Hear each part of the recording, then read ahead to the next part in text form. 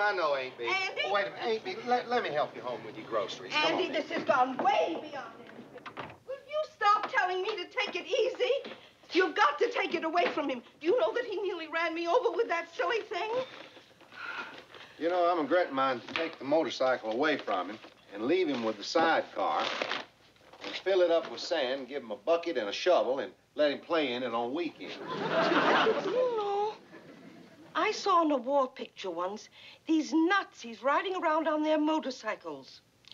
And these guerrillas strung a wire across the road so high, and when these Nazis came roaring through on their motorcycles... Bee, we don't want to kill him. Not to hurt him a little, but we don't want to kill him. Well, you have to do something.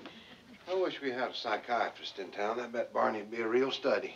You could get him off the motorcycle. Maybe we'd get the doctor to ride along with him. Kind of a ride-along psychiatrist. It's not a bad idea.